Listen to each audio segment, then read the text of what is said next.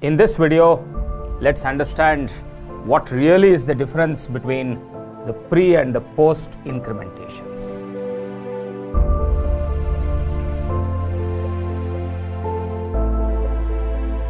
Let's begin by considering a program. I'll create the variable A, I'll create another variable B, I'll put the data 5 in the variable A, and I'm going to have a statement B equal to plus plus A. I want to see the output, so I'll have the suitable printf, as well as I'm going to enclose the program within the main method and enclose the main method within the class. I need to tell you as to what the output of this is, but for the time being, I'm going to compress it and just push it aside. Well, the statement that I really have to explain is this statement. But even before I move ahead and explain, let me tell you in common English the meaning of the word pre and post. Pre stands for first and post stands for later. Now in programming, particularly with respect to incrementation and decrementation operators, what pre and post really means is that pre means we are going to increment first and then use the value later. Whereas in case of post, we are going to use the value and then do the incrementation later. This is the point that one needs to know in order to evaluate any such expression. Now, whatever you have understood, I am just going to apply it. As all of you know, we have created a variable A, and not just that, we have also placed our data 5. Now, how does this statement work? Please notice that we have a pre-incrementation here.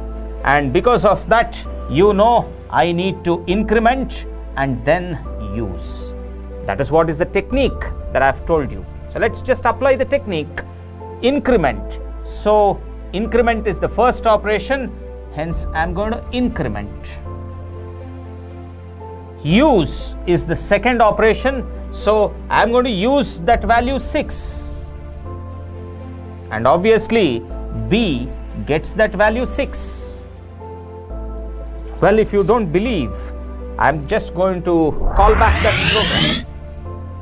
And when I execute, this is the output. So you can see A is 6, B is 6. Same is the case. Hope you have understood how the pre-incrementation works. Now, let's understand how post-incrementation works. In this program, I'm just going to send away that expression which had the pre-incrementation, and I'm going to bring back the one with post-incrementation.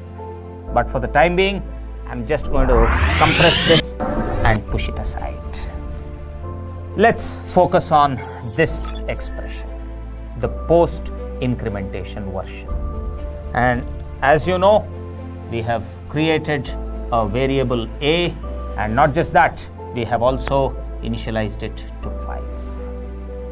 And now, you know, this is the post incrementation version, and hence first I will have to use and then increment. I'm just applying the technique. I have to use, so whatever is the data available, I would be using it. So this job is done. Next, I have to increment. Obviously, I would be incrementing. And this 5, obviously it's going to get into B this way. If you want to check, I'll call my program back. And when I'll execute, this is the output. Same as what we've got.